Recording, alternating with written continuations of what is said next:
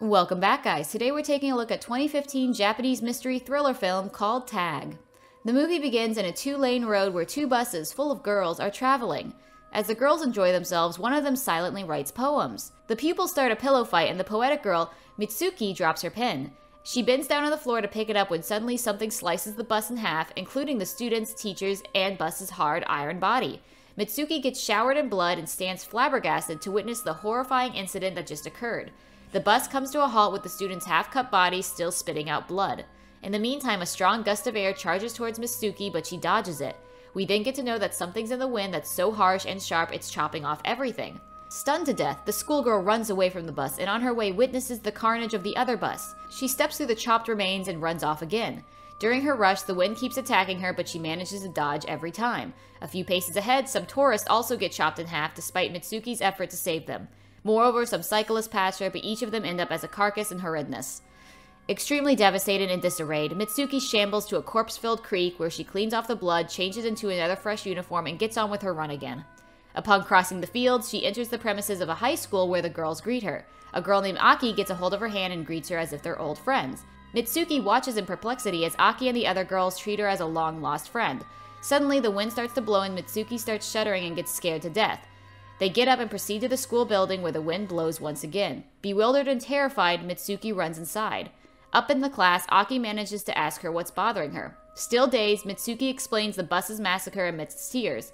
Aki listens to her silently as Mitsuki keeps stating it might have been a hideous nightmare while tears flow down her cheeks. Outside, the gust of wind rattles the trees and Aki forcibly opens the window and lets Mitsuki feel the harmless ale. As nothing happens, Mitsuki finally calms down. Aki then offers to skip the lecture and they proceed to the other classrooms where they meet a girl named Tako. Mitsuki finds her immensely adorable. Meanwhile, the focus shifts to the other student named Sur, who got the name because of her surrealness.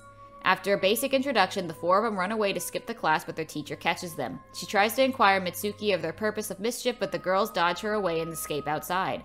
The liberty and freedom engulf them as they dash freely through the fields and into the woods. Aki holds Mitsuki's hand as they trudge to the path to the lake. As they settle down to enjoy peace and serenity, Aki shares Mitsuki's nightmare with others. The three of them have a good laugh over it, but Sur remarks it's possible. With that, she explains the concept of parallel universes and how they can alter reality. She throws a stone into the lake and asks them to observe the ripples. As they approach the edge, a huge alligator suddenly emerges and attacks them ferociously. The beast lunges at Tako and bites between her legs. Her cries echo through the woods until suddenly all of them snap out of that situation and Sur remarks that such a thing can also happen. Afterwards, they find two pillows on the ground and start playing with it. Feathers fly everywhere and amidst the mystical scene, Mitsuki notices a notch of blood on her finger. Suddenly, her eyes fall upon a bride and her girlfriend standing on an edge. In the meantime, the girls enjoy themselves and Sur states to change fate, you need to do something unexpected spontaneously that you would not do normally. As their enjoyment proceeds, Aki remembers that the first period is ending soon. Therefore, they trudge their way back while Sur speaks out that life is surreal, don't let it consume you. Beaming with joy, Mitsuki accompanies Aki back to the class where the teacher arrives and starts to teach. Suddenly, Mitsuki finds a pillow on the floor, and just as she picks it up, all hell breaks loose and her classmates get brutally rained with bullets. All of them die, including Aki, and Mitsuki raises her head to see the teacher firing a minigun. Just then, Tako and Sur come to her rescue and they hide away in another class. Alas, another teacher comes up holding an assault rifle. She kills a student, and as an act of valor, Tako tries to stop her. Unfortunately, the inhumane woman takes her out brutally by shooting Tako's hand off. Immediately afterwards, the bullets blow away half of her face and she dies. In a struggle to save Mitsuki, Sur is also murdered while trying to escape the room. She holds Mitsuki in her arms and shrieks that life is surreal and she must not let it consume her. The last fatal bullet hits her and Mitsuki is on the run again. The school has become a hellhole with teachers raining bullets on the masses of students. They escape in the fields and another group runs beside Mitsuki who states it's all up to her to figure it out. Unfortunately, just as they escape the school premises, the wind catches up to them and slices all of the girls except Mitsuki. Traumatized and distressed, she runs off again for countless ages until she comes to an all-woman city. Mitsuki tries to explain the horror to her, but suddenly a wave of recognition appears on the policewoman's face and she remarks Mitsuki as Keiko now. One look in the mirror and fright runs down her spine as she sees that her face and hairstyle has changed and she is indeed Keiko. The policewoman then drives her to another place where dozens of women welcome them enthusiastically. Upon going inside, she gets to know that it's somebody's wedding and amidst the crowd, she catches Aki standing in front of the mirror. Keiko tries to talk to Aki and whispers that she knows everything and it will be explained later.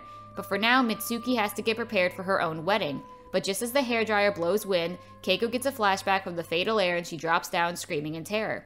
The women on sides quickly pick her up and present her with the wedding dress.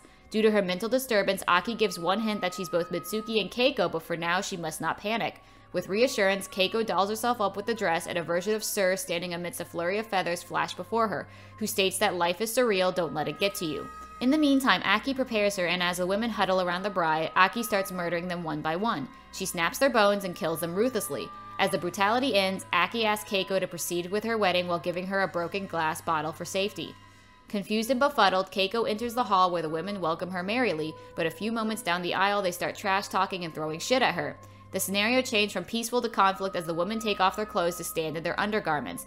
They push her towards the stage, where the pianist reveals her groom to be a hideously stinking, nasty-looking, boar-headed person. The boar-head laughs menacingly while Keiko's shrieks rings the hall. The crowd urges her to kiss the ugly beast, but she thrusts the shard in his neck. As the filthy animal bleeds out, the crowd scatters and Keiko finally spots Aki. She urges Keiko to leave when suddenly their two teachers arrive on scene, now clad in black leather costumes. A thrilling fight erupts between them and the teachers end up getting knocked out by the girls. The women now flee the scene and Aki urges Keiko to run for her life. In her wedding dress, she makes her way to a bridge where another woman welcomes her and inquires about her whereabouts. Under a new name, Azumi, Keiko now looks in the mirror to find herself as a marathon runner, with the wedding dress gone and her face changed. Her friends greet her and make her continue the race. The group of four start the race while the crowd cheers for them. As the group runs, Azumi gets the flashback of her younger self overtaking the other runners in the relay race. Moreover, various other memories of herself running with her friends flash across her mind. As Azumi manages to take over the other competitors, Sir and Teiko appear beside her. Suddenly, Aki appears as well, and upon turning, we see them being chased by teachers and the boar-headed person. Aki urges her to run faster and focus as the attackers approach them with a fast pace. Her friends urge her to escape this world, and Aki advise her to run over the fence on the side. Azumi follows the orders and runs off through the woods to finally arrive in a huge cave. As she looks around, a girl in a uniform appears and pulls her in the darkness, where Azumi comes across dozens of other girls in uniforms, with their heads bowed downwards, standing in a trance. The girl who took her here blames her for all the atrocity and pain being inflicted upon them. With that, she states that Azumi must die, and in order to carry it out, she takes a blade and tries to kill her, but Aki arrives on scene just in time and saves Azumi. After killing her and fleeing the scene, Aki urges Azumi to scream her real name again and again. She drives her to shout out the statement, "I'm Mitsuki." As she shrieks the words, we witness that Azumi is no more and Mitsuki has returned to her actual state. After realizing this, Aki gives her the solution that in order to escape this world, which they've been put deliberately in, Mitsuki has to rip apart the cables inserted in Aki's arm and she'll be able to enter the male world. With the acknowledge that her friend will die, she gradually takes out the cables amidst the tears and rips away Aki's flesh. With a strong tug, we see her body ripped into two pieces, and behind her an illuminated doorway is revealed. Cautiously, Mitsuki enters the door to find herself in a kitchen full of men. She walks out in the street to find it a male world, but suddenly her eyes catch a poster of herself, Keiko, and Azumi, at whom random men are sneering. As she proceeds to look at it, the headliner states the legendary game is back, Tag, now in 3D. As she looks at it in disbelief, a man emerges from the street crowd and asks her to follow him, but Mitsuki recognizes him from somewhere and goes unconscious. Later, she wakes up to find herself in a cave. Sensing a light source at the end, she walks through it to come across a tomb where silver schoolgirls stand as sculptures. She strolls through the area. She comes across an old man in a red coat playing Tag 3D. Mitsuki watches in bewilderment as she sees herself as the main character in the game, and the old guy plays her through school, in the wedding event, and through the marathon. As she stands there aghast, the old man states that she died a long time ago, but her DNA was captured and turned into a 3D game. Moreover, her friends were also captured, upon which Mitsuki looks at the glass box, inside which she finds her various forms as well as Aki, completely stuffed and stupefied. As the reality dawns on her, the old man starts laughing at her fate and how her DNA is just used for their entertainment. In the meantime, the guy from the street arrives and undresses himself. He lays on the bed and beckons Mitsuki to accompany him. As she stares in disbelief, the old man cheers on that his last wish will now come true. Helpless and unprotected, she limps to the bed and observes the pillow. Slowly, she lays down beside the guy, but suddenly Sir's words ring in her ears, and her vision grabs the manifestation from the lake where her blood droplet from her finger turns the feather blood red. That snaps her out of the daze, and she overcomes the man and tries to strangle him. Ultimately, she uses the pillow to hit the guy repeatedly, and we witness their feathers turn to red. After dealing with him, Mitsuki approaches the old man, snatches his stick, and impales herself with its tip. Red feathers erupt from her body as she goes lifeless, leaving the old man crying out in desperation. After the incident, the movie approaches its final moments where we see the repetitive moments from the past, but this time, Mitsuki kills herself first in every scenario. On the bus, she kills herself with a pin. In the wedding, she commits suicide by impaling herself with a broken bottle, and finally, Azumi also dies on the racetrack. Afterwards, we see Mitsuki lying in an open snowfield. She gets up and leaves with one last statement that it's over now, and the film concludes.